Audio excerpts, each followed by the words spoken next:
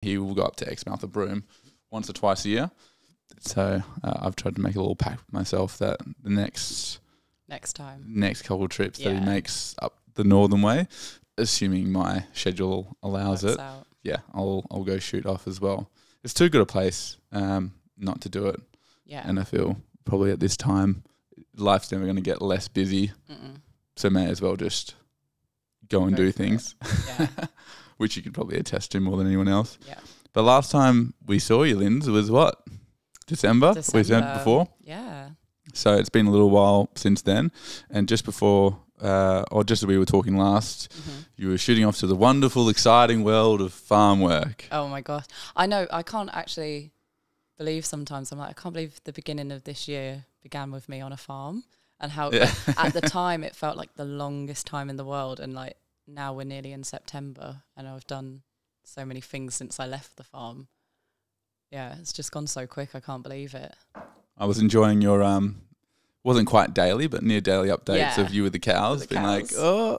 I had so many different people like that I'd met on my travels before, like messaging me like, oh, is this a new hobby? Or, and I was like, and then someone else messaged me from like a Kentucky I did last year. It was like, hey, I thought you said when you went to Australia, you was going to work with kids again. I'm like, this is for a visa. I was like, I've not suddenly got a passion to work on farming. Farms. I'm like, it's for visa reasons. They were like, yeah, but I suppose if like people have never heard about it, it must be like, what do you mean you're working on a farm for a visa? Yeah, to be fair, I would have somehow figured that everyone from, these aren't necessarily just UK friends. No, these were like a lot. Most of the time it was like one was American, one was Egyptian. Okay. So I guess like it's not something like whereas so many Brits come to the UK and they're like, okay, we need to do our farm work, blah, blah. I've never met someone from the UK that didn't know about the farm work scenario. Yeah. Everyone's known. So I was like, oh, that's a bit weird. But yeah, the Americans and, well, Egyptians as well, I guess. Maybe it's just not such a... No, you wouldn't have heard of it, I guess. So, well. Everyone was very confused when my story like went from like me out in nightclubs in Melbourne to walking around a farm and getting the cows in. So, you know, why would Lindsay at a later life, maybe, 20, 30 years down the track, would she open up her own hobby farm with a few cows, or is this the last time you'll have seen cows? I actually really like, there was one cow in particular I really loved. That's cute. I really miss her. She was called Bambi. So it was actually really interesting, like compared to, because I knew like they had a really good reputation. That was the main reason I went.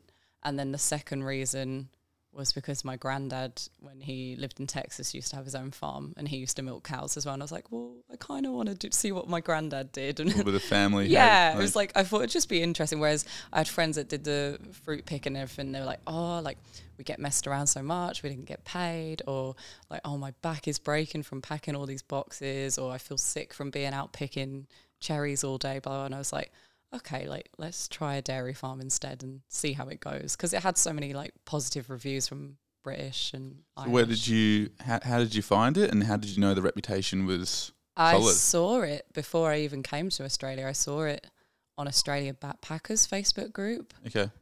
Someone had put like, hey, where's good to do my farm work, blah, blah. And like so many of the comments were like, don't waste your time doing it anywhere else, do it at Yarramundi, blah, blah, blah. And then it was like they tagged like the details. So then I messaged the woman who like sorts it all out and just asked her about it, and then sorted it out from there. Cool. How many of you were on the farm? Only like, I think it was like 10 or 12 of us. But I mean, it changes all the time because like say once one of you's finished your 88 days, the next one comes in. Like usually they get someone in like a week before so that they can watch you that week and kind of learn how to do it, so that you're training the person as you're on the way out. Yeah, because it's not just, it's so much. Yeah, it's so it was really interesting because I was like, you just never think about stuff like that when you're drinking milk. But like, so you like get the first cows in, and that milk goes for sale, for production. Then you get like the pregnant cows in, or the cows that have just had babies actually, and you get their milk, but it's just for the calves. That milk can't go for sale, so you've got to make sure it doesn't go in the wrong. Do you know what I mean? Like, so it's all like the technical side of it as well, which I never would have. How do you tell the difference, or is it just they're all in different fields, and they have, so like when the cows had a baby, you spray on the back on their udders the day. So like say if yesterday was just spray paint. Yeah, it's like, but it's like a special one that doesn't harm their skin. They buy it like, and so like say if yesterday was the 31st of August, you'd put 3-1. So then you'd be like, oh, okay, she calved yesterday, so we need to get her milk. Or like maybe we should do that with pregnant mums, just, just on the belly. Just yeah, a little maybe. Yeah, and then there was like once they were done, then you get the sick cows in. So like cows that are like having issues with their teats and stuff like that, and you have to like treat their teats with antibiotics. Like you put like a cream into the teats and everything. Same thing. How do you know? You can so basically, is it like you can see like a bacteria, sort of a redness? Yeah, sometimes, or like when you say before you put the cups on, you do a check to see that the cow's like okay, and if you milk it and it's vile, it comes out like that, and it's like a big splodgy and it's like clumpy. Then you know like that that milk is not going to be, and it will damage all the rest of the milk in the barrel, if you get me, because of yeah. So then you're like, right, so then you have to like put like, because there's like a computer system at the side the whole time as well. So as you're milking, like you'll pull a chain and pause the machine from going, and you'll like put in on the system, okay, that cow's got mastitis and that cow needs to go in a different field now. It can't go back into the normal field. So then so it doesn't spread. So that, well, just so that cow doesn't get milked, because someone you might not have been on shift and you think, oh yeah, that cow's fine, but I know like I checked it yesterday and it wasn't fine, so it needs to go in a different field now. Are you diagnosing the cow or someone? Not the farm. So basically the people that were a bit more experienced than me. Yeah, sure. At first, but then like after a while, like you could like if you pull the teat and you see that, I'd be like, oh, she's got mastitis, and you like spray a circle on that just above that teat. So that you know, like it's coming out of that one, not the other ones. Interesting that you only get the infection in the one. Sometimes it's more than one. Okay. Yeah. It was very eye-opening. Yeah. I never imagined so much. Did you ever manual? Yeah, I tried, a few times, yeah. But yeah, for the most part, it was just the cups, which is really easy. It's not as like stressful as people would think. So you get, the cow comes in. So for me to get like a glass of milk, and by the way, did this turn you off milk? Like, are you a non-milk drinker anymore? Or are you happy? It doesn't matter? Yeah. No, I'm fine still. Okay. So to get the glass of milk on the table, the cows are coming in, you're putting the plugs on the cows, making some recordings, checking to make sure the milk's all good. What else are you doing for the rest of your day? You sleep and then you come back for the second shift, basically. Oh, so you're staying just like monitoring the cows? So no, so basically your first shift is at like, so before your shift even starts, the cows are all like sleeping and chilling out, obviously, and you need to wake them up and get them into the yard. Right. So that's at about like 3 a.m. you're doing that. So you're up at 2:30, whatever it is. We wasn't too bad because we lived very near to the farm, so it was okay. Then once they're in the yard, you close all the gates and then you go around and you turn all the machinery on, and then you open the gate and start letting them on. And the machine is like a big circle, so they just step on one by one and the machine goes around. You just put the cup on, put the cup on, put the cup on like that, and then it will come around to this end and it just goes back to its field. So how long? So okay, so that's in the morning. So like, say once all that's done. How many cows? It's so long to explain. So like the main herd could be anything from like 600 to 630. That's the milk that goes for sale. Okay. So you get rid of them. Then you get the ones that have just had the baby. Get the milk for the calves. Get rid of them. Then you get the sick ones in. Treat all their sicknesses. Get rid of them. Then you wash all the machinery. You wash the yard. You turn everything off. You go back and sleep until 3 p.m. Then you get the cows all in and do the whole thing again. Because they have to be milked twice a day. Right. So you start at 3 a.m. Yeah. You would then finish at what time before you're getting asleep? So like our set hours were like 3:45 a.m. until 9:30 a.m. But you get paid overtime for going and pushing the cows in the morning. Sure. And then the trouble is, so you think like... So you're quite literally pushing cows? Pretty much. Well, but yeah, and you... So you're meant to finish technically at 9:30, but you're never guaranteed. Like sometimes we'd finish like a bit before or whatever, and you're like, yeah, like getting ready and go back. But then other times, like you have a cow fall over and you're like, oh, because you'll get paid overtime, but sometimes you just don't even care about the overtime. You're like, yeah, I just exhausted. Want to go to sleep. And you'd be like, and you see the cow start wobbling and everyone going, oh, don't do it.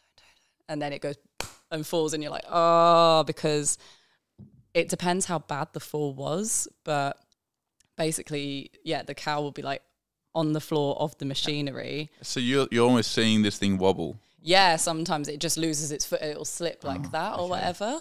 And so then what you need to do is stop the whole machine. And like, if it's not too bad of a fall, reverse the machine to like the other side. And then someone will have to go and get in the buggy and bring this like hip device to put on the cow's hips. Like a sling? It's like, I can't explain it. It's like, I don't know, it goes over its hips and then it has a big piece of like rope and you attach the rope to the buggy and then you have to like reverse the buggy and see if you can pull the cow off the machine and back into the yard. Because if you let it go the whole circle round, it would hurt the cows. You know, it's going to bang when it gets to the other side. Yeah, sure. So yeah, you've got to stop it. So, and then like one time, like usually if it's not too bad, you can just do it with the buggy. But one time we had a cow lose its footing so much that its front legs went over and its back legs went over. So it literally couldn't even put its hands to like, not its hands, obviously, hooves, to put itself up at all. Because some of the time they're able to get like their front legs back up and just need like a little bit of help or whatever. And so because they're just standing on sort of like a small-ish platform that's rotating around. Yeah, it's like just a platform like that. It's just like all the way around. And yeah, one time it was so bad that we had to call the guy that actually runs the farm, be like, look, we can't reverse it round because it's going to hurt the cow's arms and legs, obviously. And so he had to actually get like a chainsaw thingy and saw the machinery through and then put the hip device on, and then he had to pull it off with his tractor. Because you're really setting that for a second, the chainsaw through the cow.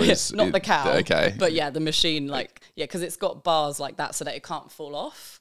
But then the trouble is it can't fall off, but then it can't get up, if you get me. So, yeah, so that day, and then they had to get someone to come back and weld the machinery after. So that day we was like, it's always like, we always said like to each other, like, don't say like, oh, we're doing good today. Like, oh, we're doing quick. Because as soon as you said that, a cow would fall over and you'd be like, oh, or like the machinery would stop working all of a sudden, or like make a weird noise and you'd be like, oh, that's not right. What's going on with the machinery? Like, yeah.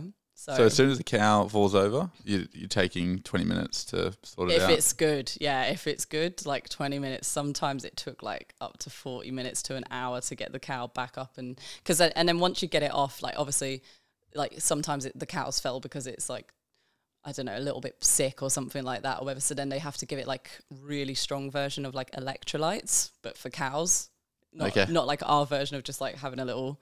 Barocca. Barocca in the water. Yeah, so that, and you just got to like sit with the cow and make sure it's okay and calm it down and everything, and then put it back in the field and like keep an eye on it for a minute and check it's okay. That sounds quite nice, to be honest, you know, nursing the cows back to health. So there's 12 of you work on this farm, and most of you on this rotating machine all doing different things, or are people like doing completely different tasks? So there was all different. So I was just kept on the dairy, so just kept on milking.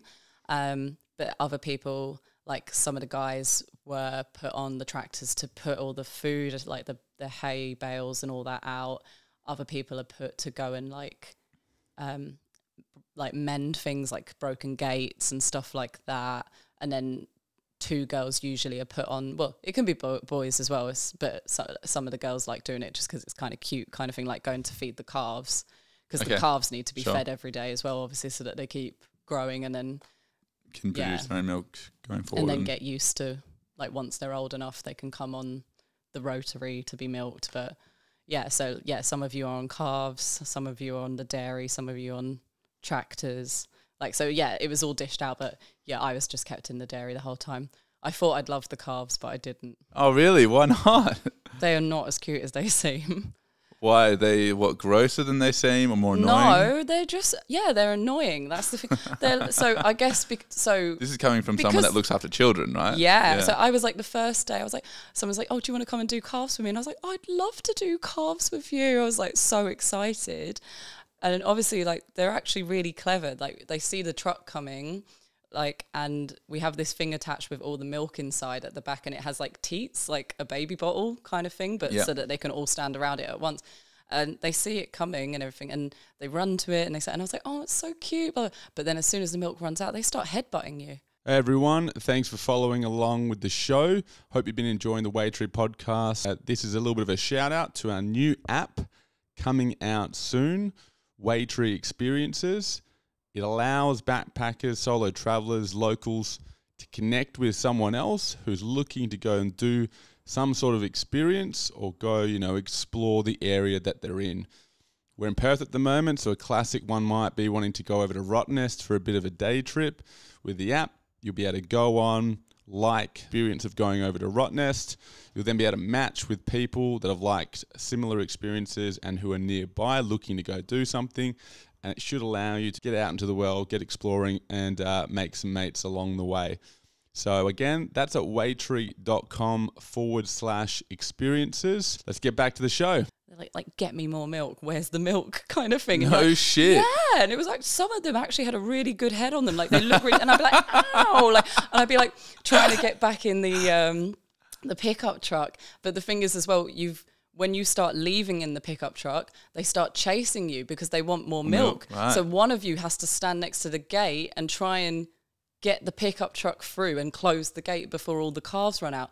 And sometimes like you'd miss one or two, and you're like, then you're going to finish work even later because you're now chasing around two calves that won't get back into that field because they're confused. And you're like, oh my God, I just want to go to bed. Like, so after that, when people be like, do you want to do calves with me? I'd be like, no.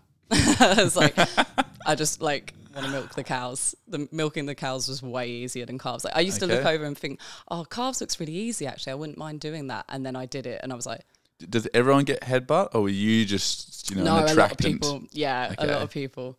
And it's like actually like, so the really little ones, you put the milk over their fence and let them drink like that, and then the older ones you drive with the pickup truck with the milk on the back because they're in a different field.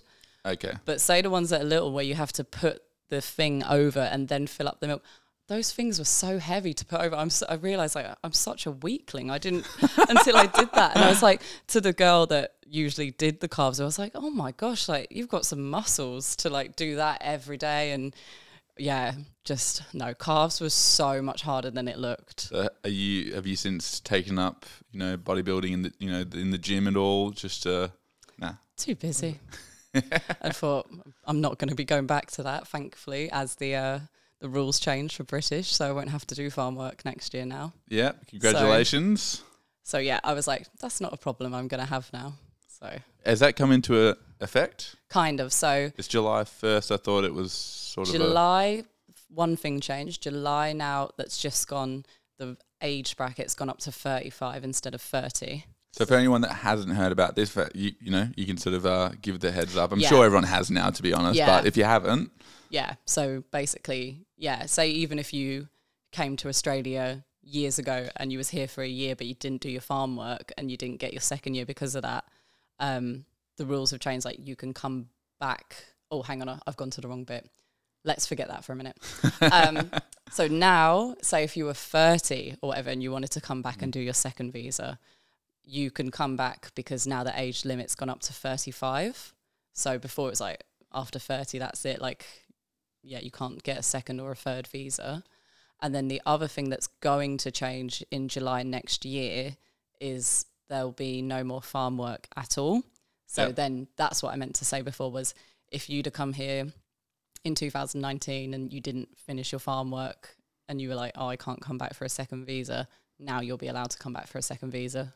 Yeah. So do you feel at all do you feel at all jaded or stitched up that you've now done farm work and now someone that's coming doesn't have to do that experience? I would have felt stitched up if I had to do the 6 months, because in the second year at the minute you have to do 6 months to get the third year. 3 months was interesting. Like it was something I never ever would have done in my normal life, and it, like I said to my family, it was really nice because I kept having dreams about my granddad. Like, oh, that's cool. I haven't thought about it because he died a few years ago, so I was like, I haven't thought about him for years. And it was like, I think because I was milking the cows and on the farm, I was like, oh, I wonder what his life was like when he was in Texas. So it's quite nice to like you feel close to that person again. So, and it was just like really interesting. And the people on my farm were great. Like I had really like funny and nice co-workers. Everyone was like British or Irish. Yeah. Okay. So a good crew as well. Sounds like the bosses, the farmers, whatever, were pretty good as well. Yeah, yeah. How did you feel? I think you sort of mentioned that all you wanted at times was sleep, but to have a 2-shifter, so you're finishing at 10ish, and then you're trying to sleep to then wake up again at 3 p.m. to then finish probably at like 10 p.m. Oh no! The evening shift was good. The evening shift finished at 7 because you only did the main herd in the evening. In the morning, you do all the herds, all the different herds. In the evening, you just milk the main herd one more time. So afternoon shift was great. It was just like a breeze. Okay. Super quick. Yeah. So you finish at 7 and then are you going like straight to bed? Is everyone staying up? We'd usually go back and have our dinner and just maybe like watch a little bit of TV and then go to bed by like 9 at the latest. Yeah. Okay. Yeah. So you're getting 5 and a bit, maybe 6 hours sleep, getting up. And then are you actually managing to sleep from 10 till 3, or are you sort of like napping for a bit and then, getting lunch and then chilling out? No, I was flat out. Like it took, like at first it was a bit weird for me to get my head around, but then because you just get in the swing of it. I wouldn't get up until about 30 minutes before we needed to leave. Oh, wow. Like I would sleep. You'd hit the pillow, be banging out. I'd sleep better in the day, I found, than the night. And like the husband and wife that ran the farm, they said like a lot of people seem to find that they sleep better in the day sleep than the night. But then the trouble is you wake up from the day sleep and you're like, you're confused. You think it's the end of the day, but you've got to go back. The start of the day. Yeah, or you think it's your day off, and you're like, oh, it's not my day off. That's tomorrow. You're like, I've got to go back and milk for another session. Yeah, but they were really good on that farm. Like they'd give you, so say if you worked 4 days in a row, you get 3 days in a row off, and then if you worked 3 days in a row, you get 2 days in a row off. They did like a good system like that. So you're still. And when you say off, you mean fully off, or just like one shift off? Fully off. Okay. Because in the days that they make you work, they make sure you hit your 38 hours. So basically, I wasn't working every day, but I was hitting those 38 hours in the days that I was working. Yeah. Whereas all my friends that did the fruit picking, they were like, oh my gosh, they slave drived us. Like we had to work all the time. And if we missed anything, then they wouldn't sign off. Like we wouldn't get it towards, or say if they got rained off because it's like all tropical storms up in like Bundaberg or whatever, or if it was too hot and they're not allowed, so they're like, it doesn't, but then they're like, oh, like if you wanted to complete your 88 days really quick, it's a nightmare. Whereas with the dairy, the cows have to be milked every day, like even Christmas Day. Regardless, doesn't matter what the weather is, So at least I got there on like, I think it was the 9th of January, and then I left on the 7th of April. I remember. Smashed it. Yeah, I was like just blitzed it and was like, I'm done. I'm free for the rest of the year now. Yeah, like you can't help but probably feel a little bit like, fucking, I'm so good. I nailed that. Like, I found the good one. I knew what I was doing. Yeah, I was really, and like my uncle before I left, he was like, I've been like speaking to a few people, like dairy farm's really hard from what I've heard. Like, are you sure you want to do this? And I was like, even if it's harder than the fruit picking or whatever, I was like, I just want to smash it out in 88 days, because I've got friends that did the fruit picking, and because of all those interruptions and things, they're like, oh, it's been 6 months and I'm still here. I was like, I don't want to get stuck somewhere for 6 months. Yeah. So did you, because during that time, and I think when we spoke in December, we sort of, at that time it was coming out that, the visa and stuff was we probably going to be. So, Yeah. I had friends that risked not doing it because they were like, it's coming. It's coming. I've had some friends, it was fortunate, they ended up going on a 408 COVID visa and being out, like, so now when their working holiday visa expires this year, they can still stay in Australia because they went on like an employer kind of visa. But then the 408, the bridging visa, or 408 is like, now it's like a COVID visa. So it's like, but you're meant to, like, say if you gave me a job, I'm meant to stay with you now. But a lot of people get the job and just go because they've got the visa. But then I've got other friends that were like, I'm just going to keep waiting, and it's due to come soon. And then they're like, oh no, my visa's expired. Like, just because they were thinking, because they kept saying at first, they were like, it's going to change in March. It's going to change and it didn't change. Like the announcement didn't come until the end of July, was it? Or the beginning of July? I can't remember. I think beginning of July, actually. Yeah. Yeah. I think it was, yeah. And I was like, because I had to go back for my best friend's hen do and wedding, I was like, I can't risk not doing it, because I want to make sure that it's done before her hen do and wedding, so that when I come back to Australia, I'm not like, oh, I need to do my farm work. So, yeah, so I'm glad I smashed it out in one go rather than... I'm surprised, actually, when you leave, there isn't like a pause button of like, you know, I've left the country. It's really annoying. You kind of would have thought, you know, everyone has to check in and out anyway. It's not like you leave and they have no idea that you've left. No. Your passport gets logged. The visa account would have to get flagged. Yeah. Like, oh, this person's now left, or this person's just ended. Wish they did that. I mean, it's fine. Like, I was really glad to go home for her wedding and everything like that. But I did lose the whole of June because of that. But it's okay. Like, so you're doing the farm work. You've done the 3 months. You get paid pretty okay. Yeah, the salary was good. I was like, it's more than I made as a nursery teacher in the UK. I was like, what a joke. You could say not more than Dubai, though. No. Wasn't that good. Okay. But it was better than what I made in the UK. I was like, how am I getting paid more to be a farmhand than being an educator? I was like, what is going on with the UK? Well, people love milk. True. You know? It's not got old yet, so. Yeah. So so you do the farm work, 3 months. Now, the crew of people that you had there, have you since been catching up with them after as well? Yes, yeah, we've all got each other on socials and everything. But Nicole was my roommate. She was really lovely. Yeah, she was in Melbourne when I was in Melbourne. When I finished the farm work and I went to Melbourne for like 2 weeks, and she went to Melbourne just for one weekend to see her friend that was there, and then she had to go back to the farm to carry on her farm work. So we met up, but she's based in Sydney now, so we'd like to see each other again. And then I was always put on shift with Greg. He was so funny. He was from Scotland. So shout out to you, Greg, as well. Yeah, Greg was great. He was a really good laugh. So I think you said this as well. I think it was you last time when you Whit Sundays, you found that the Scottish were of the most humour. Like they were the funniest. I just love their humour. Yeah. Okay. It's just, Something about they're it. Just great. Yeah. Okay. And so for anyone that's interested, you know, if you're from the UK, you don't really need to think too much about doing them for the farm work. But for anyone else, this particular farm, I think you might have mentioned the name, but how would I find it? How would I, you know, try and reach out to do something similar to what you've done? On Facebook, really, I'd say. I think that's where they seem to get the most contact from people. And why do you think? Because I would have figured that, you know, on Facebook, if someone with a big reputation, they only hire 12 people and it's rotating. But did you do anything in particular to make you stand out when you messaged the person? No, but the wife who helps to run everything, she did say to us, she was like, she does a little Facebook stalk. Yeah. Okay. Yeah, and she's like, are they weird? Like, are they and just from like how you message as well, like just gets the sort of vibe, like, are they, like she'll explain like, you know, it is hard work. You are going to be working these hours. You are going, and she said sometimes like after she's explained that, she'll get no response. And she was like, okay, so I'm not going to message that person again.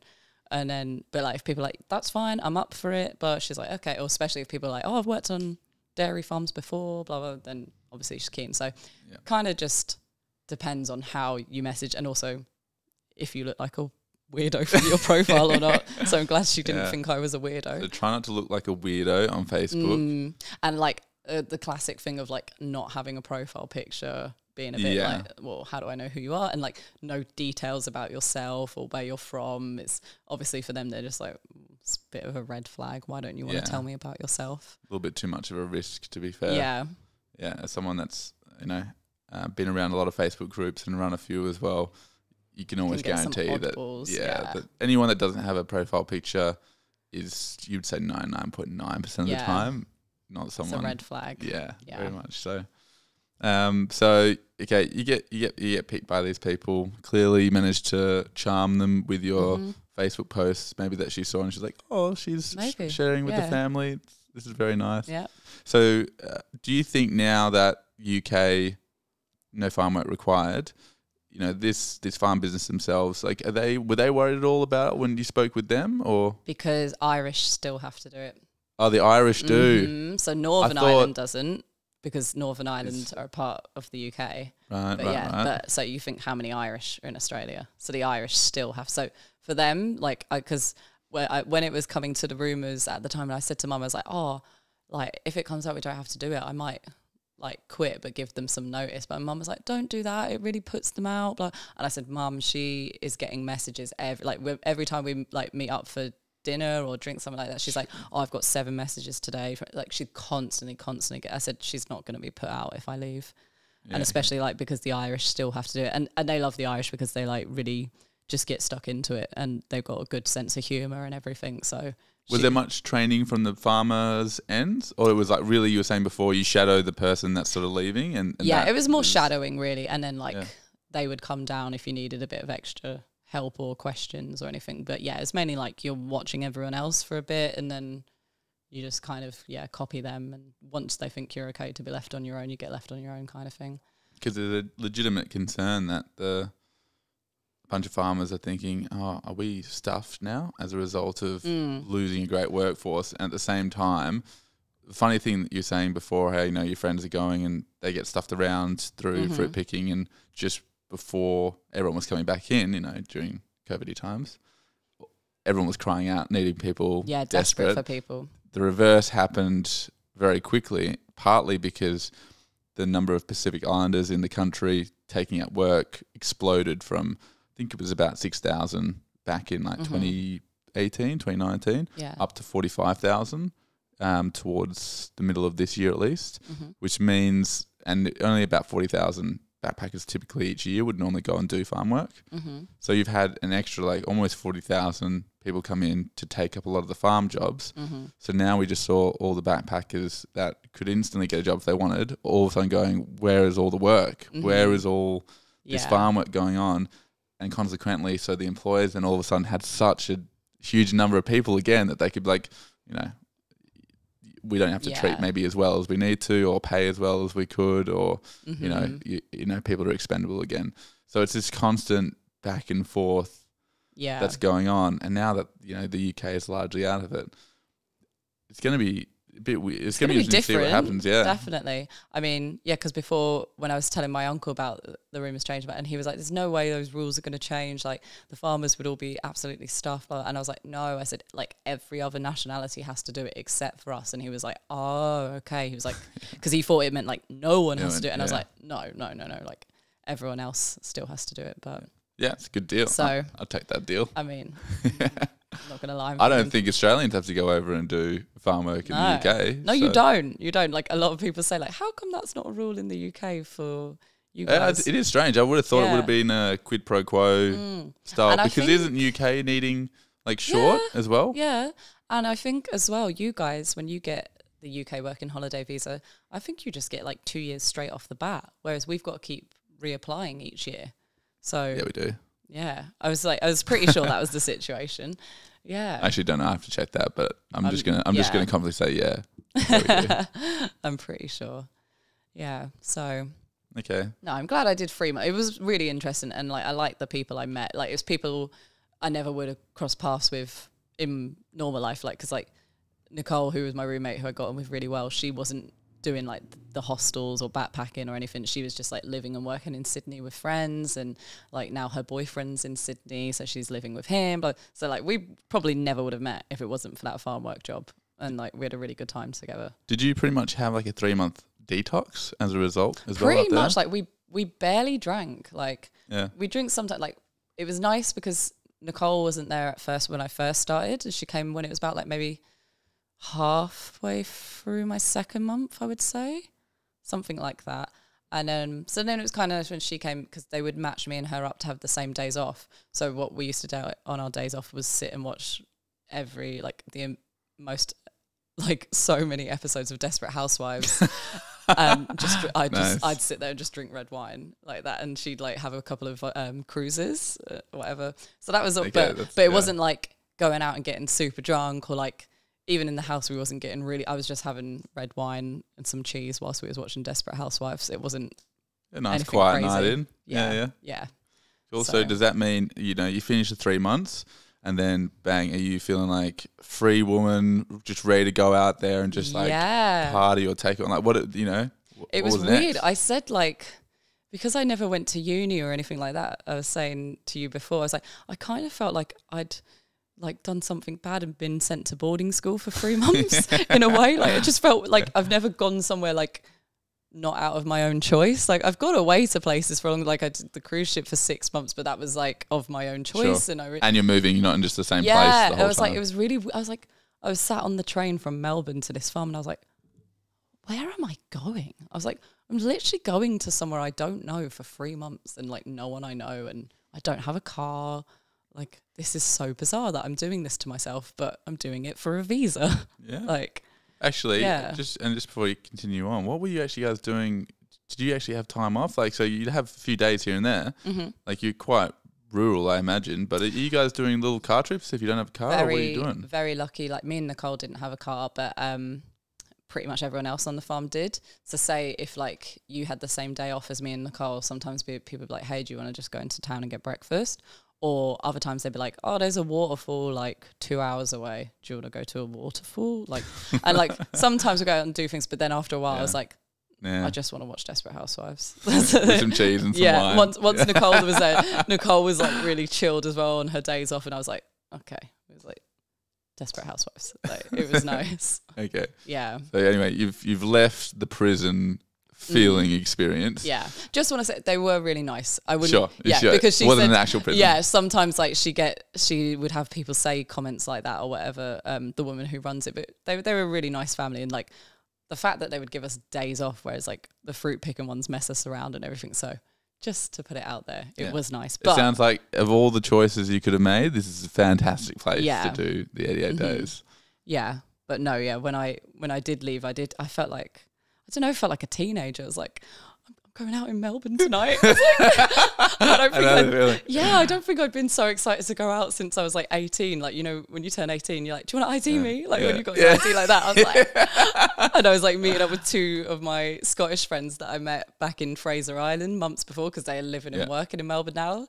So I was like, I'm going out with my Scottish friends tonight. And yeah, it was really lovely. I feel like that's I can almost feel that experience. It seems like you're leaving an exam after like a long semester, or I don't know. It's just something there's some like real buzz about you that you're like, especially like coming from the farm to Melbourne, because there was like a direct train as well, and it's like everything's just like trees, hills, and I was like, oh, a skyscraper, like as you're getting closer in, I was like, the city, like I was so excited. Like I was walking around with my AirPods in, I was like, I feel like I'm in a film right now. It feels like a film scene, like someone walking through London or whatever. Did you have a nice, song playing just to sort of like really paint? I had some good songs playing, and the first thing I did when I got off the train was went and got a McDonald's McMuffin, hash brown and coffee. That's the thing I missed the most, was having like a full English and McDonald's breakfast. That's my 2 favourite meals to have. I always found that after, like a lengthy experience, there was always like a theme or a recurrent song that like really coloured that period of time.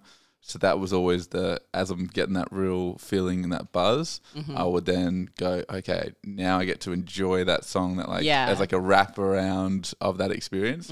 The best one I think I had was the Jamie XX song Seesaw after finishing physio degree. Oh yeah. And it was like I'd use that song specifically to just loop on repeat, and I would do that for days and weeks on end. I wouldn't listen to anything else. And somehow managed to keep me like into it the whole way. Yeah. So then to like reintroduce that with the freedom of it was like, oh, great experience. But I love you have one thing that you're like when I get back to X, I'm going to go do this. And that like brief moment is so satisfying. Yeah. So it was a good feeling. Yeah. So a little McMuffin, you go out that night. Do you just like rip the lid for a week? I wasn't actually too crazy that night. I did. But then I wanted to do like touristy things that I didn't get the time to do when I was in Melbourne last time, because when I was in Melbourne in November, it's classic Melbourne weather. Shit. Yeah. And I was there, sort of mid-April. It was great weather. It was so lovely. I got to I went to the botanical gardens, and it was like so sunny. Like I was like went with jumper and jeans on or whatever at first, and I was like took my jumper off. I was just walking around in my little top and sat there. And thanks for following along Waytree Experiences. Really appreciate it. Hopefully you found it helpful so far. We plan to have many more conversations with backpackers who have travelled around Australia to find out what they're doing, how they're doing it, so that you can be better informed, get the most out of your trip. So if you like what we're doing here, give this show a 5-star rating if you feel so inclined, or a thumbs up. And we really appreciate anything that shares it around. As you know, that's how things grow, of course. So that's all I'll ask. Give us a little bit of a shout out, and I'll really appreciate it. Cheers, guys. Read a nice book, had a coffee by the pond, like so nice. And yeah, I did quite a few. I went to see a play. I did a few things that week, just like nice touristy things that I didn't get the time to do. So all solo? No, some with friends and things like that. So yeah, just things I didn't really get the time to do when the weather was rubbish, and then like now time was no limit and everything like that. Did you give yourself a hotel luxury, or was it you were straight into a hostel? I did. Okay. I was like I loved Melbourne when I went in November. I stayed in base in St Kilda, and it's like party and fun and everything, because I was in the mood still like to be social and going out every night and joining in on the events and things. But like when you've just been in the middle of nowhere on a farm for 3 months working at crazy times, I was like, I need some space. I was like, I'll meet up with people when I want to, but I just like, I cannot be sharing a room with 12 strangers right now. Yeah. So I had my favorite thing. I had 2 stays. I had about 5 days in North Melbourne in this great Airbnb, and it wasn't even expensive because the guy who owns it's there. But what he does is like when you come in the hallway, the bedroom's there and the bathroom's there, and then he just puts a separator in the hallway so that he has his own space and you have your own space. Oh. Yeah. So I would see him every now and then, but it just felt like I had my own place for 5 days.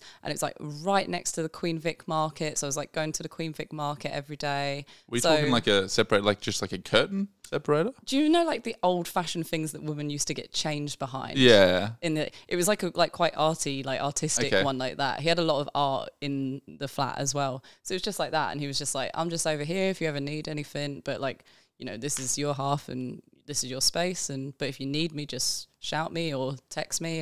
So it was great. He was a really nice bloke. Yeah, smart as well. It's an easy way to make a little bit of cash. Yeah, he's paying off his rent every month from it. So yeah, fair play to him. And it was a great location. All the trams are nearby. The Queen Vic market's there. Like loads of nice restaurants. I don't think I could get away with that here. No, I can't split this place. So yeah, that was really nice. And then. But then he was fully booked for the rest of the month. Oh, you would have continued with him if you could have? I would have. Yeah, okay. I've like saved that in my Airbnb folder for whenever I ever go back. But then, so the rest of the time I had to stay at a hostel in St Kilda. I got a private room, but yeah, it was not a nice room.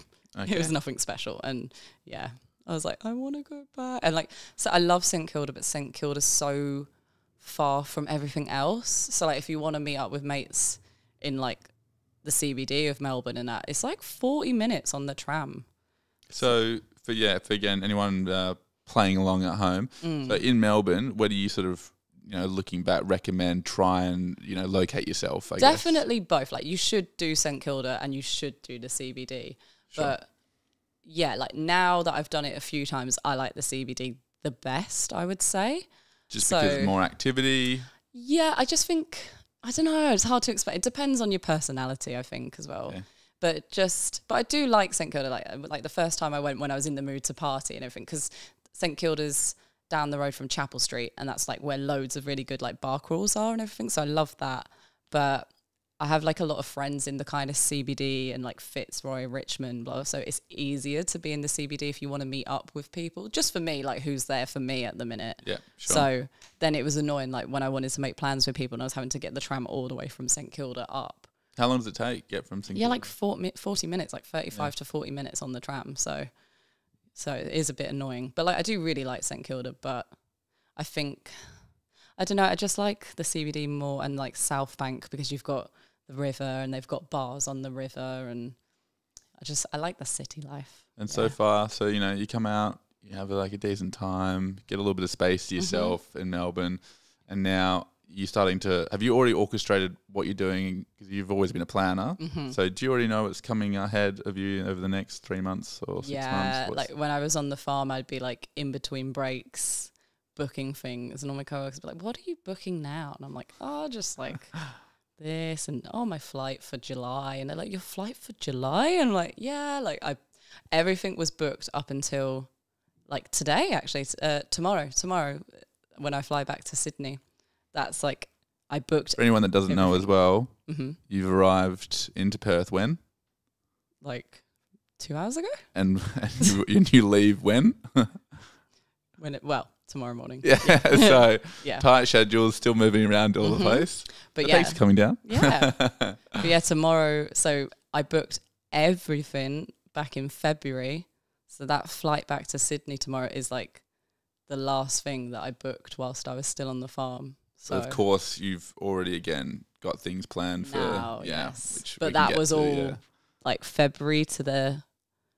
What are we in now? Like nearly the end of August. February to nearly the end of August was all booked back when I was on the farm. Like. So where are you? Because you were saying before last time we spoke that you follow some bloggers that you really like, and then through them sort of go and book things. Are there any other places now that you've been going to that you found really good to find activities that you like doing or experiences or tours? I mean, so what I've just finished, that bus tour. It's called Road to Adventure. I've done 3 times now with them. So I would have really struggled to have done the West Coast without them, because obviously on the East Coast you have the Greyhound bus and you just get a pass, you book on and off whenever you want. Super easy to organise. Victoria, super easy to get around, just get the tram everywhere, get the train everywhere. But West Coast, it's just not like that. Obviously there's not Greyhound on that side and everything. So Road to Adventure is great because they have like 4 different routes. They have Adelaide to Perth and then vice versa. Perth to Esperance, but it loops back. Then they've got Perth to Broome, and then they've got Broome to Darwin.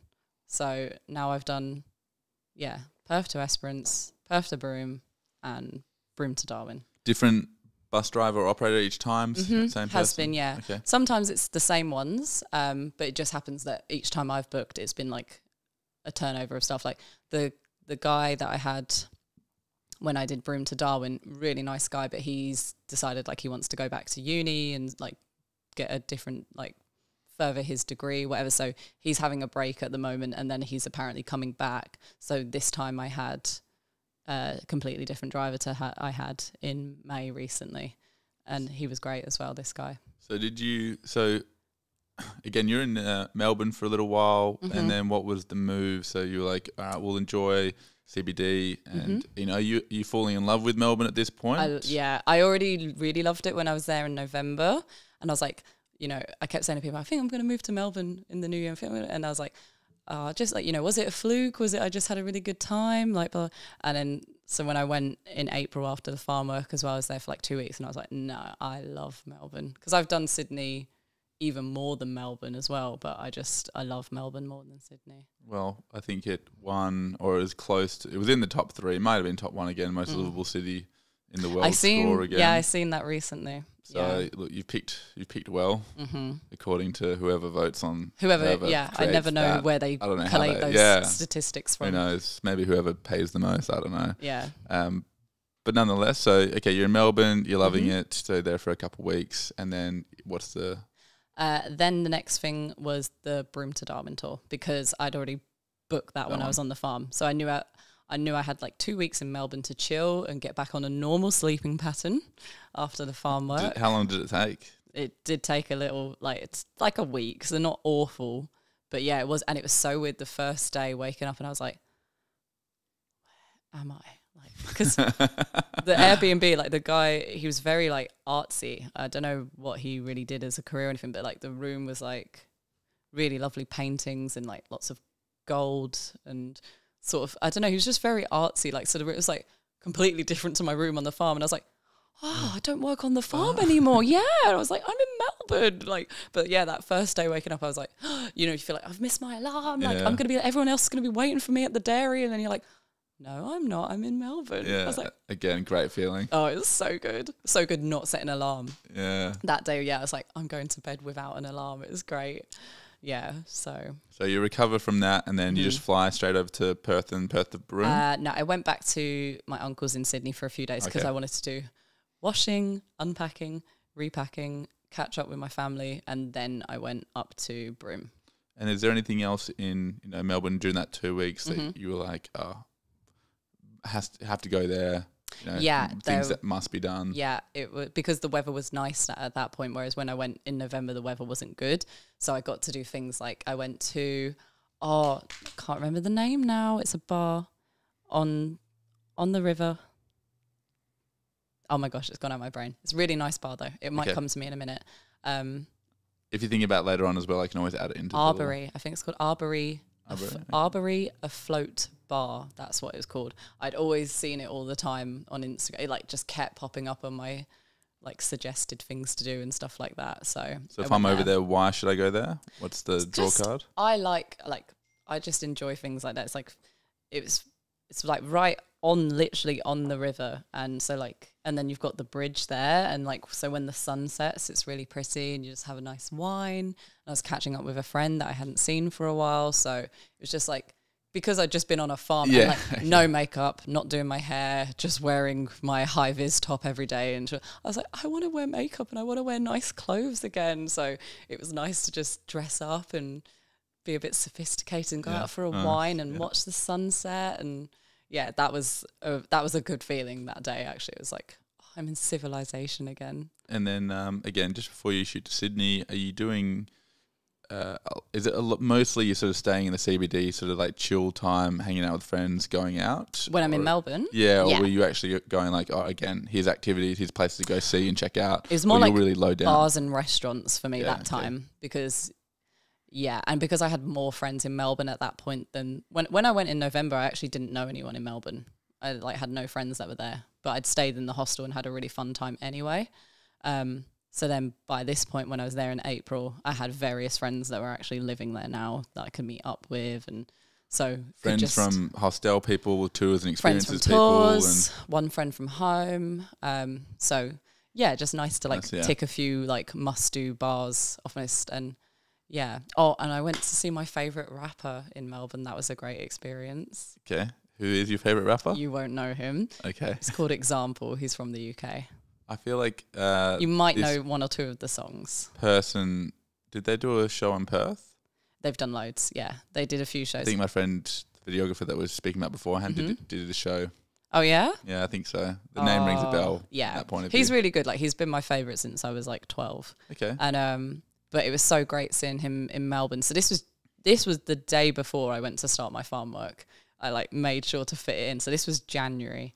January the 5th. It's an impressive event to fit in just before going out. I'd even said to the woman who runs the farm, I was like, can I start on the Monday because my favourite rapper's going to be in Melbourne and I really, really, really want to see him. And she was like, okay. Because I knew it would be unlike any other time I saw him because I always see him in the O2 Arena back home, which is too big, massive. And I'm at the back, in the cheap seats, £70, and I'm basically just watching him on the screen and I'm dancing, but I'm still having a good time and whatever. But this time it was in a laundry bar in Melbourne and only 200 people came. And because we got there early, we were at the front. And so he was right where you are. And he even put the microphone to me at one point and let me join in. And I was texting my dad. I was like, Example just gave me the microphone. Oh, that was a very good I'm guessing you know the words. Oh yeah, I did. Thank God. I was because I'd made a solid effort as well to listen to the new album, for a good month or two before. I was because imagine if he does, and it's one of the new ones, and I don't. It would be you're not a true fan. And I wanted to be but I've been listening to you since I was 12. There's no recovery from that. If you get handed the mic and then you don't can't push out the lyrics after, that's the moment that you were hoping for and forever gone. I'd have been so And you can't explain that to him at the time. It's like he's going to pull away and be like, disappointing. I can't shout over the music and be like, I know all your other songs. Give me another chance. Yeah, do an old one. Do a 2006 one. Like, no. So that was a really good moment. Yeah. Okay, cool. So, all right. You shoot off over to Sydney at this point, and then already again, you're getting ready for the journey that's about to come. Broome to Darwin. Broome. Yeah. Do you fly directly to Broome? You can't. Well, you can, but you need a lot of money. $1 million. Yeah. It's ridiculous if you want to fly direct. So, I just did connected in Perth and then Perth to Broome all in one day. So, it took like 9 hours.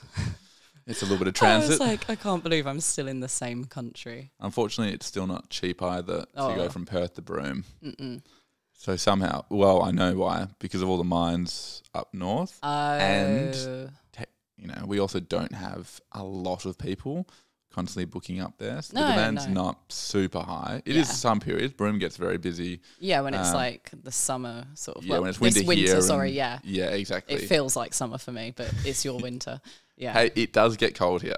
Yeah, no, I know. It gets cold. Yeah, when I was here 3 weeks ago, I do agree it was cold in Perth. Okay, good. The flight up to Broome gets pretty expensive. So one, you got all the mining companies where you've got the FIFO boys, which now I do a little bit of. Yeah. So everyone in the hive is basically they don't pay for the flights. So all the big mining companies, Rio Tinto, BHP, they just get billed. So the airlines can just charge almost whatever they like. Okay. See, I didn't realise. It's a great deal for them. And the flights are always booked and they have a regular occurrence. But for anyone else trying to do it, they don't want to give up the number of planes. And somehow to fly within our own state can be more expensive than to fly across the country. Yeah, I was thinking, like, I'm sure it's cheaper to, like, go to Bali. Like, sometimes. No, it is. The flight to Bali is almost always going to be cheaper than the flight just to Broome. Yeah, it's crazy. Which is wild, but... Yeah. No. But yeah, I'm lucky. Obviously, I've got family in Perth who I'm seeing tonight. So this time, rather than doing the whole smashing it out 9 hour with the connection, this time going for dinner with my family tonight, and then tomorrow I fly to Sydney. A little bit of recovery, a little bit of respite. Nice to see the family as well. Nice to see the fam. Yeah. So you go over and do the Broome, the Road to Adventure, and this was this just before the hens? After the hens? Yeah, just before the hen. So that's why it was great as well, because I waited to put some photos up when I was back in the UK so that my best friend would think. Yeah, so I put on my story of like a sunset in Darwin, really, and she was like, "Oh, it's so pretty." But to anyone that wasn't aware as well, you went over to surprise your friend for a hens party. My childhood best friend. And I think we were speaking about it. Well, we were just speaking about it a little bit beforehand. But this was going on for like 2 years. Yeah. Even when I lived in Dubai, I said to her, like, "No, I can only make the wedding. I can't make the hen." And she was like, "Okay, I understand. I'm just sad, but it's okay." Like, she's so sweet and so polite, but I was like, felt so bad lying to her, but I knew she'd love the surprise when it came to it in the end. It's really hard. It is very hard to hold down a secret like that for so long. When you know your friends are going to feel like shit, and you just want to let them know, no, I do care for you. I will be there. I know. No, it all worked out in the end. But at the time, I had that horrible feeling in myself. I was like, she thinks I don't care. I was like, I do. But no, she was so happy when it came to it. So the Road to Adventure, Broome is from Broome to Darwin, you were saying? Yeah. So what's the deal? So, it's a bus trip, of course, but what's actually on the agenda? And why did you want to go do this one, I guess, as well? I definitely have an obsession with ticking everything off. I feel like, I don't know. I feel like, when you were a kid and you used to like collect football stickers or Pokemon cards. Sure. That's how I feel about Australia. Got to catch them all. I have to do everything before I start working full time and staying in one area. So part of me was like, and like, just, I don't know, it was like cool because like it said like you might see saltwater crocodiles on this tour, and where else did we go? Because it was so long ago, I'm like forgetting now. There was like loads of gorges, like Catherine Gorge, and I can't remember now, my brain, but it was a really good trip. Like couple weeks or week? 2 weeks. It was 14 days. Yeah. Okay. So from Broome to Darwin. Yeah. Do you regret any of your tours so far, by the way? No. There was a little the least interesting one I would say was Perth to Esperance. I don't regret doing it, but it wasn't the best one. Like I loved, like out of the whole trip, I would say like Esperance was my favorite part. Like, cause it was really so pretty, like a postcard, and the beach is really nice. And that's like when the weather was nice as well. The rest was just a little bit quiet for me, and just, I don't know, and like the weather wasn't great. Like Margaret River weather was quite wet and blah, blah, blah. Okay. So not ideal. So don't regret it, but I didn't. Whereas like if I talk to you about like the Perth to Broome trip, I'm like, oh, it's great, you got to do it. And yeah, the Broome to Darwin one, like Darwin now is my favorite. Like my plan was, if the rules for the farm work and the tourism work didn't change, I was going to get straight up to Darwin in January and be like a receptionist for 6 months. That was my plan in the end. Why was Darwin the fave? And so for, again, anyone doesn't know, Broome, well north, up in North WA. Yeah. So Western Australia, and then the Darwin is the sort of the main city of Northern Territory, but it's still a long drive between the two. Drive. Yeah, Darwin was a game changer. We just thought Darwin was going to be like quite quiet and slow, like Broome, and like not a lot going on, and full of like older couples. I was like going to say Broome is couples. very grey nomad central. Like good for them. I'm happy, like, you know, but it was just a bit, you know, I like the city life and everything like that. And yeah, it was just very quiet for me. Like it was lovely, but just not my scene kind of thing. Darwin, oh my gosh, it was, do you know what I felt like? I felt like when I turned 18 and was allowed to go on my first holiday with my best friends when we went to Greece. Like, you know, when you leave school and you go on a girl's holiday or a lad's holiday, felt like that again. You'd be like walking down the street and there'd be people, there would be people like, oh, free drinks for girls tonight if you come to Maybury's, like free drinks until 7. And it's like, come to this, we've got like a token, like you get a free shot when you come, but you know, like when you're walking, it felt like, and I was like, oh, okay. I was like, is it really going to be that good? Yeah. Oh my gosh, the nightlife was so much fun.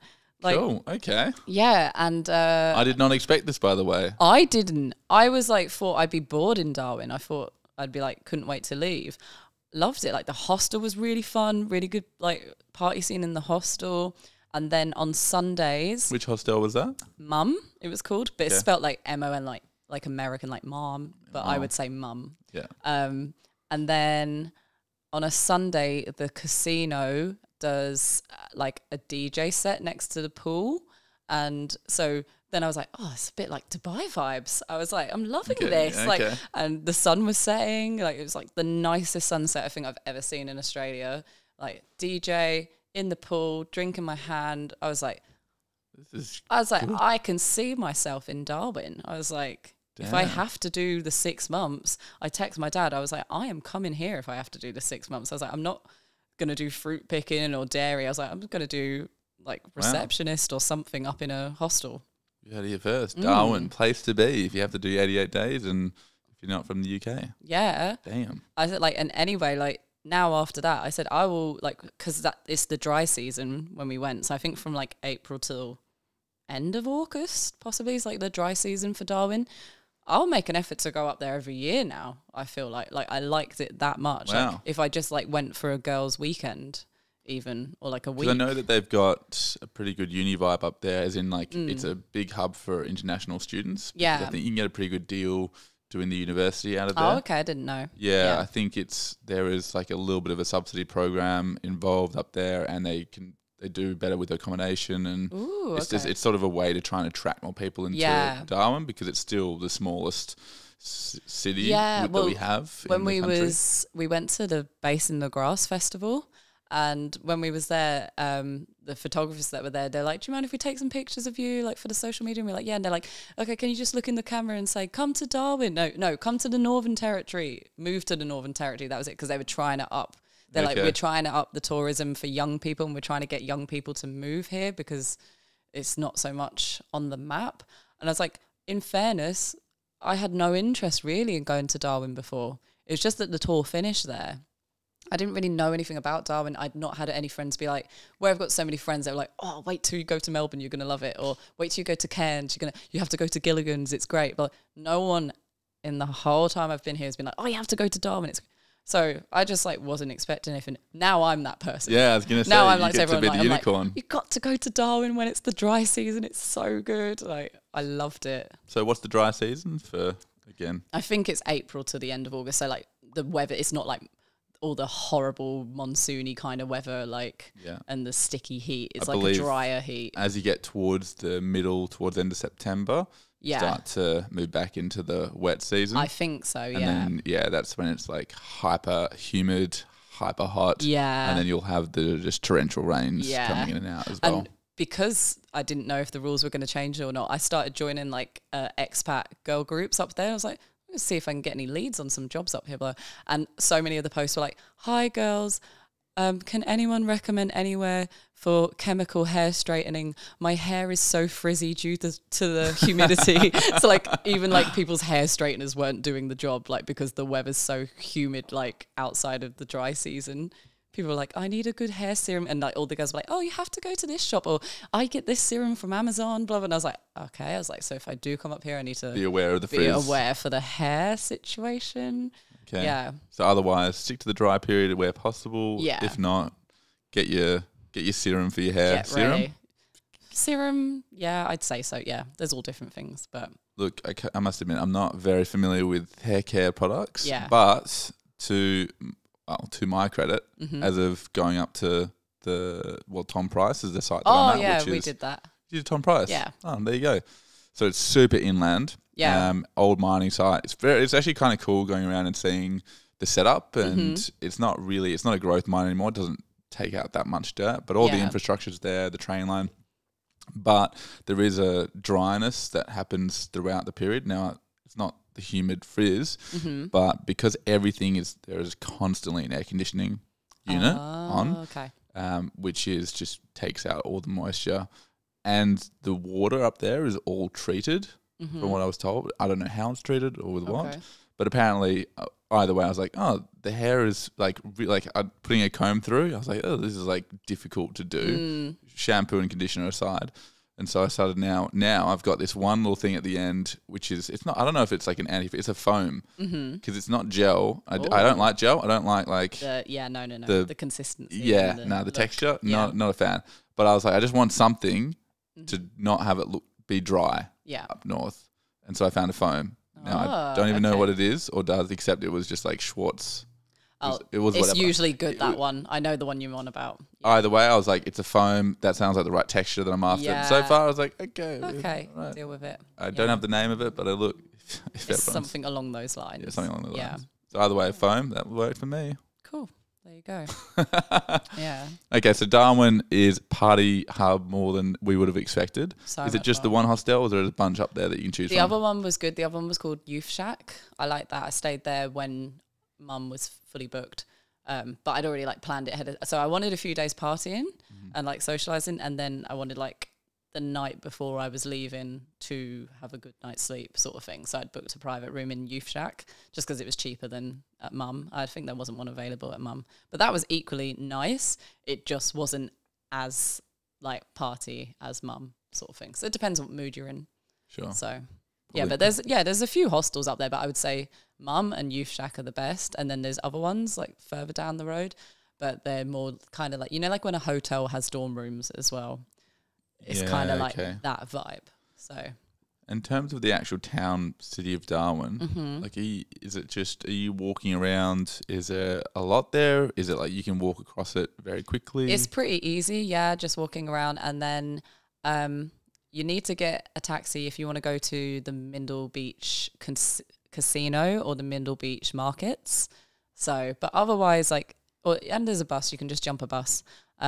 But otherwise, everywhere else is really easy to get to. But Mindle Beach Markets was so nice. I love doing that as well. Okay, so most things were walking distance? Yeah, most things. Just those two things that weren't. So the casino was where it was like the pool day with the DJ on a Sunday. And then the Mindle Beach Markets was like all different food stalls and smoothies and blah. And then it's like the beach is just there as well to watch the sunset. Was there anything else that you sort of recommend people should, if you're going to go to Darwin, bring X, Y, and Z item, or did you buy anything there that you thought, oh, this was, like a... Not really. I just think, just go to the Mindle Beach Markets, the Mindle Beach itself. casino for the pool day if you want. There's cool bars, and then there was one rooftop bar we went to.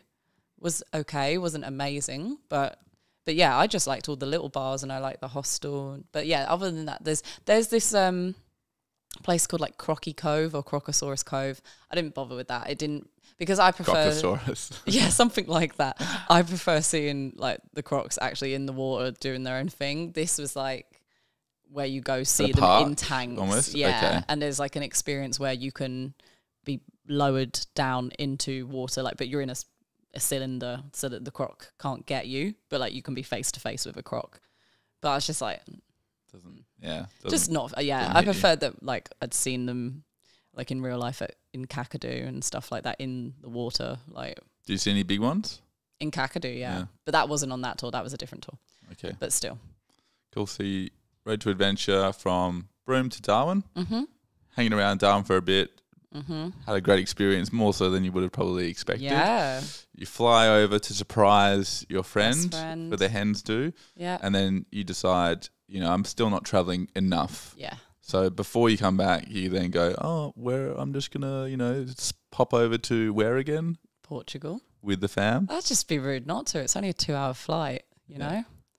So I wonder how many days in the past few years, have you been not on the move or but in whatever based home that you've been in? It feels like even from non-stop. Every time that I've seen you, I've been like, damn, you were moving around a lot. Yeah. People like my ex's family are based like sort of outside of Melbourne as well, and every now and then they message me and they're like, love your pictures. They're like, so where are you settling now? And I'm like, oh, I'm not. And they're like, they went, oh, what are you doing? I was like, oh, I'm doing a Broome to Darwin tour. They're like, oh, then what? And I was like, oh, then a Perth to Broome tour. They're like, then what? I was like, then a Northern Territory. They're like, then what? And I was like, I'm just going to send you the itinerary. Yeah, I was like, just keep watching. I was like, because I'm not done yet. But I did say to them recently, I'm going to move to Melbourne in the new year. Like, that's the plan. But at the minute this year, I'm like, I still have too much to do until I can feel like, okay, I can stop for a little bit now. Do you think that feeling is going to, do you feel like you're going to catch them all? Yeah. Yeah. I'm like, this is like, I'm too organised and planned obsessed maybe, because I've even said to friends, like people are like, oh, have you done Africa? And I'm like, oh, like only Egypt. And they're like, oh, are you interested in it? And I'm like, yeah. I'm like, but I'm saving that for when I'm a mum. And they're like, what do you mean you're saving? And I was like, oh, because I think it'd be nice like to take the kids to the safari and blah, blah. So like, they're like, so you're planning that? And I'm like, yeah, I'm going to leave that continent for now and just focus on these continents whilst I'm still. Family continent. Yeah. I'm like, that's like wholesome mum vibes. I'm like, I'm just going to keep doing the partying ones for now and get it all out of my system. Yeah, okay. And then I'll still travel when I'm a mum, but we'll do nice family trips. Like, so it's never going to stop, but the style will have to change. I understand. Okay. But at least like, I'll be like, oh, I did all those crazy party holidays before I was a mum. Okay. So how does that mean, post kids, have you got the continent that you're going to go to and explore? Definitely, yeah. Like I want to do all the safaris in like Tanzania and stuff like that. I mean, after the kids have like grown up, and it's like the kids are now doing their own travel. Oh, and now you're like, that's when I think I'll start being a cruise girl. Okay, then you're on the cruise? Like the middle-aged woman on the cruise, like just book for like a 40-day long cruise. Hopefully, I have a husband, but who knows? If not. As you know, I will go on my own. It doesn't bother me, but it'd be nice. Regardless, but yeah, if not, I'll start doing more like, like you can do the Alaska cruises and Canada, and then maybe like do like the Norway, like when you do, what's it called? Like the Ford, like lakes and all that sort of thing. Yeah. I know what you're saying. Yeah. So I think So when are you going to start your own travel company? I should do. I know a lot of people keep saying to me like, you should be a traveling, like, because so many people message me for like, hey, I'm going to Vietnam, what should I do? And I'm like, oh, give me a minute. Like I've got a thing saved on my laptop from when I did it in 2019. I'm like, let me just forward you that. And yeah, but like I actually enjoy doing it for people as well. When they're like, hey, have you got any tips? I'm like, oh yeah, like just give me like a week and I'll send you like a thing. And yeah, so yeah. Sounds like I've had a friend that used to help people organize their trips. It was fairly lucrative. I definitely feel that, you're probably on the same wavelength of the fact you just actually love it regardless. and people will pay for that service. Yeah. Anyway, come back to that. But so head over, you surprise, have a great little hens party. Yeah. Basically have no time to rest. No. You shoot over to Portugal. It was that, That was 1 week. That was great. Yeah. We moved around. We did five places. Yeah, 5 places in Portugal. So again, like even for a week holiday, I was like to my parents, I was like, okay, get up. We need to get on the train. We're getting on the train to Albufeira. And then my parents like, okay, like I just would wake them up and be like, okay, the Uber's coming. Okay. Just telling them like, right, we're getting on that bus. They were like, this is great. They're like, we don't have to do anything anymore. Like I organized the whole trip. It's honestly, it is lovely when someone's done that. Assuming that it doesn't get to the point where you're doing things you don't actually want to do. Yeah. But otherwise, never underestimate the power of a friend that's willing to organise. Yeah. It makes your life so much easier. Yeah, they were very pleased with it. Because both... Has anyone organised you a trip before? No. Well, mum, technically. Well, yeah, sure. When I was younger. Yeah. So that's where I think I got my inspiration and being on time and scheduling and everything like that from. I definitely got it from mum, but now she enjoys that I've took over. Yeah. Yeah. So you're going to go the same way where if someone was like, look, I'm going to plan the trip, don't do anything, Lindsay. You can't even look at anything. How would you go with that? I think so when it's like a Kentucky or like the Road to Adventure, I'm like, okay, like you're a professional. But like it sounds really bad. Yeah, but like if it's a friend, I'd be like, can I look at the list? Like, well, I actually think it'd be cheaper if we got the train. I think I would be like that. But then it is like, and my friends always find like it easy to like, oh, Lindsay will sort it kind of thing. So yeah, sure. Yeah. So, but like with Kentucky, it was like really nice to be like, oh, I just have to get up and be on the bus at 7 and then we're being told what to do. And like you pick the stuff you want to do in your free time and you pay for it. So I hate things like kayaking. I've got no interest. Yeah. Or like snorkeling. It's just not for me. So like I don't tick those activities and I just tick the ones I want, pay for what I want. And then you've not got the thing of people going, oh, come on the jet boat with us. It'll be fun. And I'm like, no, I don't want to go on the jet boat. I hate them. I hate them. So at least like with a Kentucky, you just pick what you want. And then it's like, they'll be like, okay, it's Tuesday. So today's the day where we're doing like, we're going to see Aboriginal rock art today. And you're like, okay, well, I paid for that one. So I'll go on, you will go your separate ways. So yeah. I always found it always made sense to me that those style of trips were definitely best for first time travellers, junior people, anyone that's also maybe just not organised things before. Yeah. It is so much easier just I'll pay for the things I want to do. Everything else can sort of leave it as is. It's funny you say about the jet boats. I remember having the option of that and I was like, that sounds so fucking boring. So I'm like adrenaline junkie in the sense of like I love a skydive, I love a bungee. Yeah. I just don't see how people have a good time going like that over water with water constantly hitting their face. Like that's not a fun time for me. I get off the boat feeling like I want to punch someone in the face, and I'm not a moody or an aggressive person, but I went on one once in Thailand and like when we got off, my parents were like, are you okay? And I was like, just don't speak to me for a minute. I was only 18 as well. And they were like, you're right. And I was like, I just need a minute on my own. I was like, I hated it that much.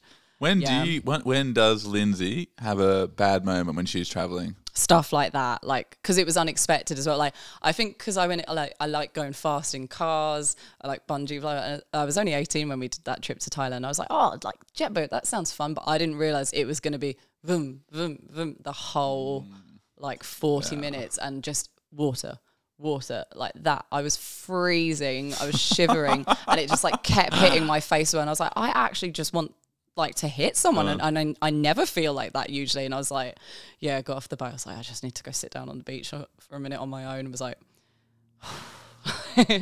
only things like that. I think like when I'm not expecting something, it doesn't turn out how I planned, then I can get a little bit moody. But usually like everything on my travels has gone pretty seamlessly.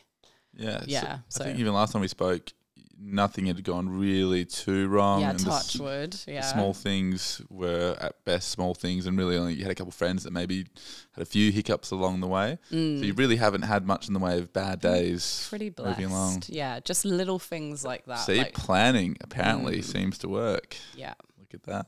Mm-hmm. You've done where were we up to? So you do the Portugal. I won't go maybe into detail about Portugal at the moment. But did you do any surfing there? Was that It's not my bag. No, you think? I'm not a water girl. No. Yeah, actually, okay. Just non-water related activity, except maybe pool, cocktail vibes. Because people are like, but I've seen pictures of you on holiday in a pool. And I'm like, yeah. What about beach? A drink in my hand. No, because I get annoyed with the sand. Like I'll lay on the beach.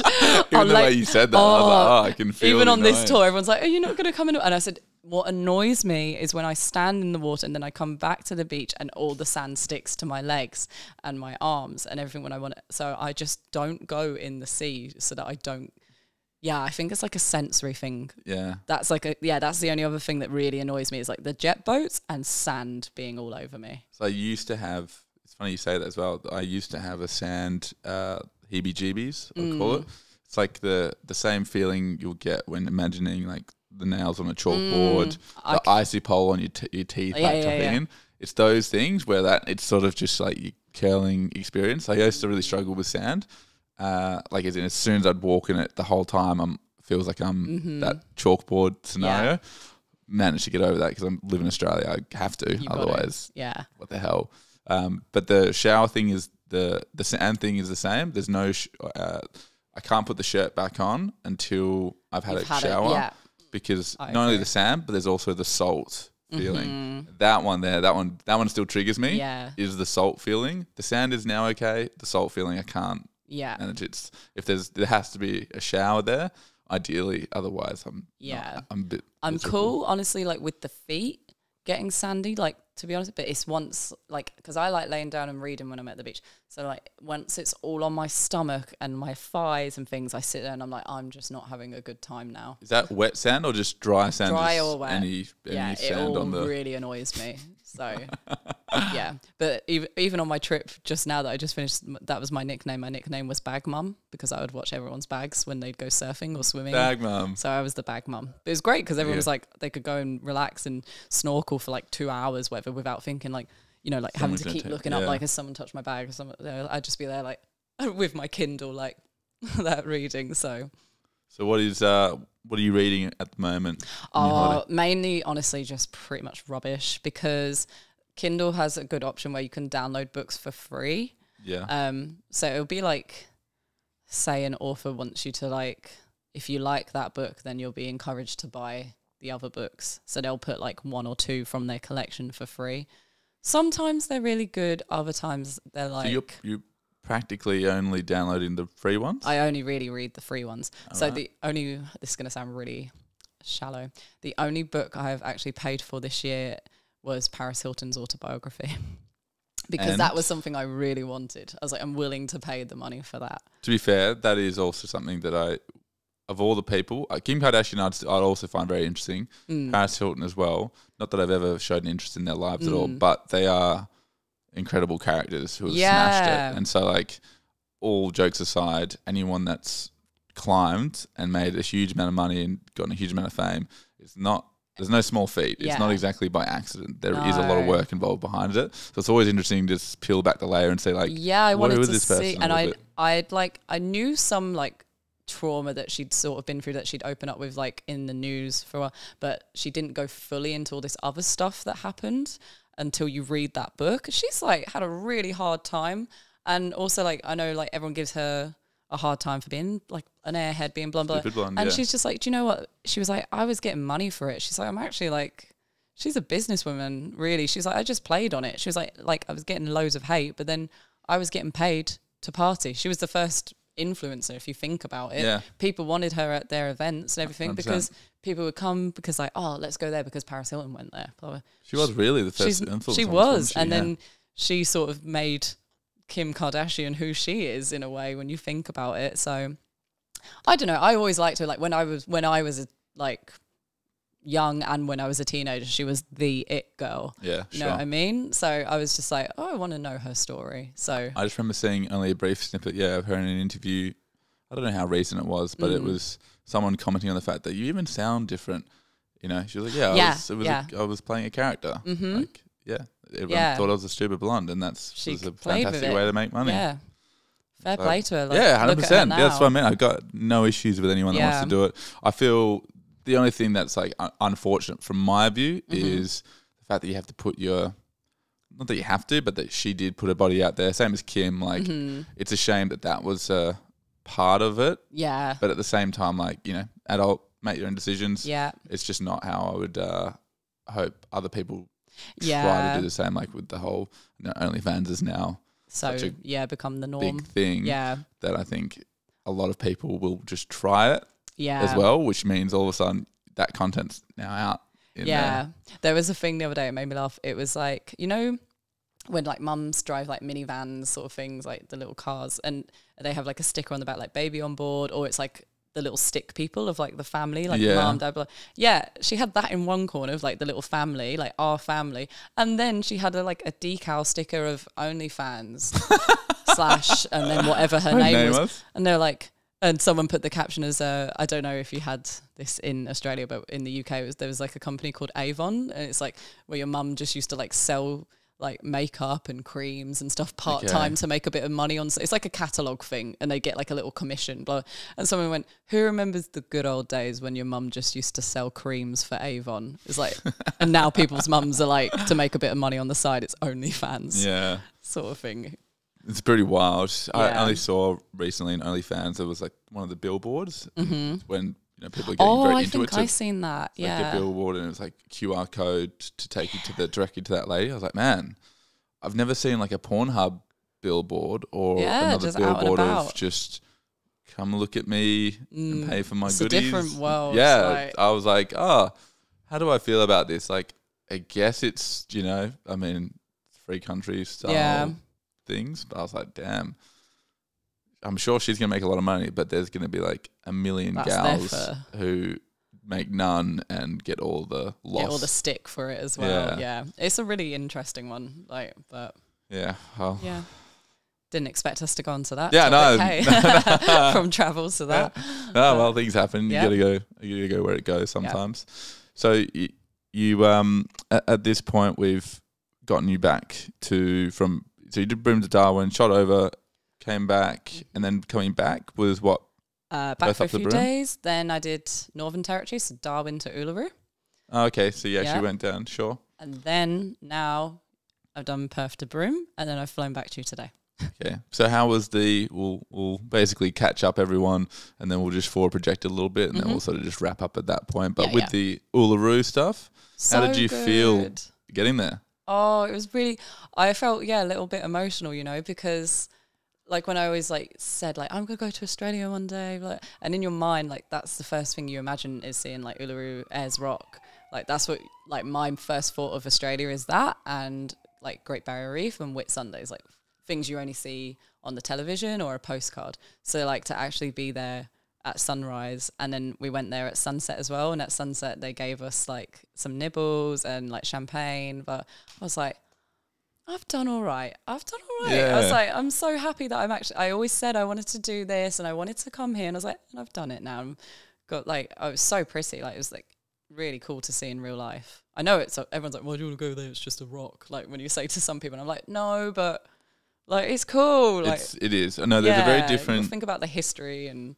The very different experience for a lot of Australia's outback. I mean, it's probably true of a lot of other countries. I just can't speak to it as well. But when you go up north and again out towards Uluru as well, the landscape and there is a little bit of magic in the air as well. Yeah. You can't help but feel some elevation in your world about what you're currently experiencing. It's a very bizarre feeling. Yeah. That once you get out there, you go, oh, I kind of get what people are talking about. Yeah. But I always found prior to going up north, photos and everything, I was like, it doesn't really look like anything that interesting.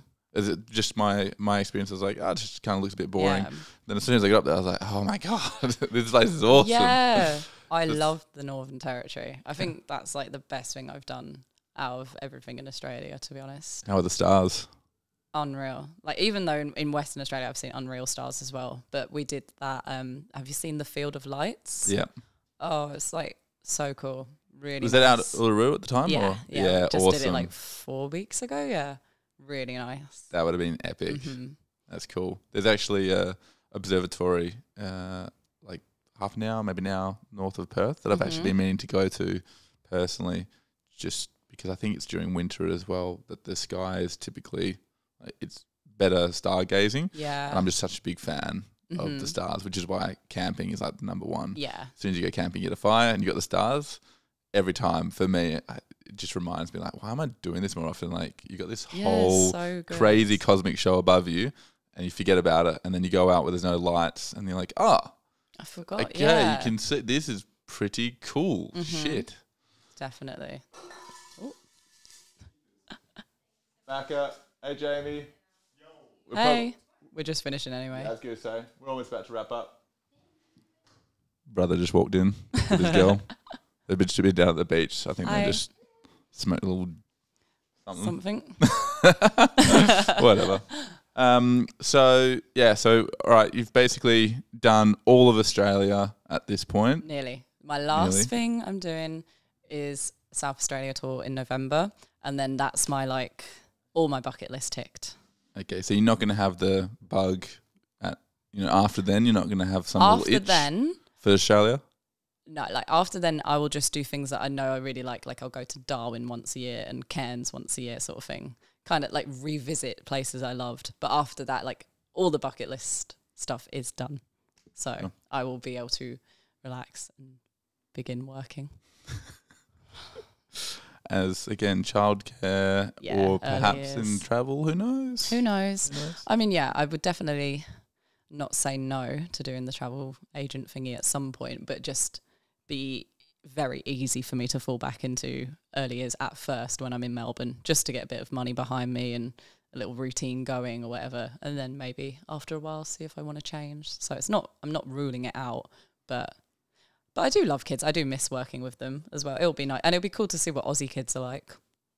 Yeah, I wonder if they're just rascals, just little. I think they'll be funny. I think they'll be pretty good sense of humour and fingers crossed, easygoing. Yeah, because I've worked with so many different nationalities of kids now, but I've never had an Aussie kid actually in nursery. Okay, so I'm intrigued to see what they're like. Yeah, I mean, I know what my cousin's like in Sydney, but yeah, I haven't met a group of I haven't taught of a class of Aussie kids yet, so we'll see. I feel like they'll be funny. So now that you've gotten to this part of your Australian journey where you've technically been moving around now for how long? Really? Since September last year. We're coming up to a year. I arrived on the 4th of September 2022. So, you've ticked off a lot so far. Still got South Australia to do. But, I mean, if you were to look back at, Lindsay from a couple of years ago who still waiting to go to Australia, is there anything that you'd tell her or any advice that you'd give her before coming? Definitely. At the time, I was so angry when I couldn't come in 2020, when it was the lockdown and everything like that. And I was like, my life's ruined. I really was like that. I was like, oh my gosh, I'm going to be the oldest backpacker when I'm there. It's going to be so great. I was going to my mum. I was in tears to my mum. I was like, I can't be staying in a hostel and be 26. I'm going to be the oldest person. No, everyone in the hostel is that age or older even. So I tell myself that's fine. But at the time I was freaking out I'm going to be the old one. Everyone else is going to be young. So that's not an issue at all. So I tell myself that.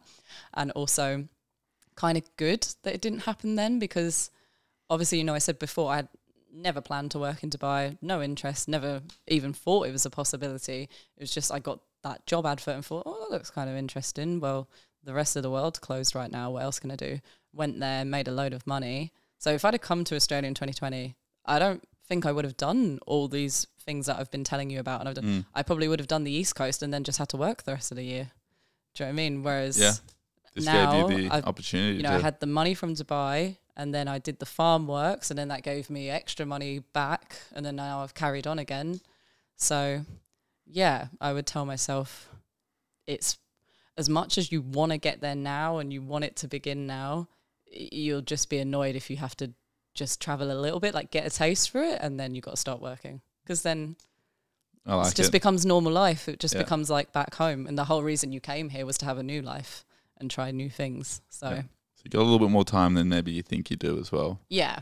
And then to sort of, I guess, summarize a little bit of the journey so far, do you have any sort of, would you start from the West Coast and move over? Would you just do here's the tours that I would definitely do and then work your way from there? Do you have a bit of if you were to flip and redo that travel itinerary, how would you Yeah, I had a friend ask me this recently. They're like, you know, do you prefer traveling on your own, or do you prefer the organized groups, or do you prefer traveling with friends?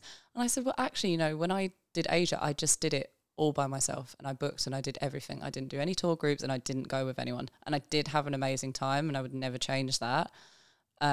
So when I came to Australia is the first time I've actually traveled with another person, with a few girls in the beginning and then one girl for the rest. And it's also like sort of the first time I've done organized groups, like paying for tours. I'd never done that before. So I would say to everyone, do a mix and see what you like. I'm glad I did the East Coast just with the Greyhound rather than booking a Kentucky where we're like, okay, we've got to go here, we've got to go there, we would just be like, oh, I quite like it here in Noosa. Should we stay another day? Yeah, let's change the bus. Because you don't get charged a fee for changing because you've already paid for a 60-day pass. So I would say, yeah, like, you know, do the East Coast on your own maybe, see if you like it. And if you don't like it, then you know when you go to Western Australia, book a tour, don't hire a car, because if you didn't enjoy doing that on your own, you're not going to enjoy doing the West Coast on your own. And also the West Coast doesn't really have hostels so much compared to like the East Coast where it's hostel all the way. Yeah. So a little bit harder there. Yeah. So I'd say to everyone, try both and see what you prefer. And I wouldn't say I prefer one more than the other sort of thing. I think because I'm an only child as well, I'm very content in being on my own. And like, even if I didn't have a friend to do the East Coast with, I probably still would have had a good time anyway. But I'm glad I did it with someone. It was really good, and I've got good memories from it. I've got good memories from doing Road to Adventure now. I've got good memories from doing Northern Territory Kentucky. So, yeah, I think, and especially if it's your first time and you've not done it, you've got to try these things and see what's right for you. Yeah. So. Yeah, I like that. Do a little bit of a mix, you know, and see just how sort of you find go. out what works as well. Yeah. Final two things is, where is Lindsay off to next? Because we all know that you've planned already, probably the next 3 to 6 months out. I've got Blue Mountains next week for a few days, and then going Which to is in Sydney, New South Wales. Yeah, sort of a little bit up. And then I've got New Zealand, so that's a Kentucky for 21 days. So that'll be good. So that's from Auckland to Christchurch. And do you have a party? It doesn't look that party. Doesn't it? It's okay. Yeah. It's okay. Like, as much as I love like the party scene, like when I did Darwin and Melbourne and everything, like Northern Territory, there wasn't, when I did the Darwin to Uluru, like we weren't partying. Perth to Broome just now, we weren't partying. I can still have a good time without it, but I do need it every now and then. Do you know what I mean? So yeah, so I don't think New Zealand, from what I've like read with the reviews, it doesn't seem much of a party vibe, but it's more like because we're doing touristy things every day. So, yeah. But that's fine. Like, I'm excited to see all the different things. Cool. Yeah. And I guess any final words for budding travellers, people that are looking to come or not, or just I think Tim Ferriss has the famous, you know, if you were to put a single word or sentence up on a billboard as your final sort of like shout out to the community at large, what something like that might be. A little morbid, but in the sense of just go and do it. Someone I know loosely, even just 2 days ago, she's just lost her brother. He's only 25. He's just randomly been stabbed back home just down the road from where I'm from. It's obviously awful. Yeah. Just complete random situation, you know. That's that family's life turned upside down now. And, you know, a few years ago before that, my ex nearly died from a stabbing as well. He's a really nice lad and he didn't deserve that either. And then so many things. I know just someone's like my uncle died out of the blue from a brain hemorrhage at 32, or like, just go. Like, you just don't know what's going to happen. You don't know if you're going to find out. Oh, another girl I went to school with just 2 weeks ago, she was in the hospital because she found out she had breast cancer. Luckily, it's all fine. It's been removed, but she didn't get checked. Yeah. You just don't know. Like, so I would say, I know it's scary having a big change and coming like so far away, but really, like, life is just so short. Like, you just don't know. I'm very like happy and lucky that I'm so healthy and physically fit and able to do all these things. But, you know, who knows what could happen in the future. And I know I'm burning so much of my savings, but I just think I'm going to start working in a couple of months anyway. It's all going to come back. If you've got the money, don't think, oh, I should save it. I should be more. I'm like, I just think just go do it. That's what my mum, dad and stepdad have always been like. They're like, just go do all the things that we didn't get to do.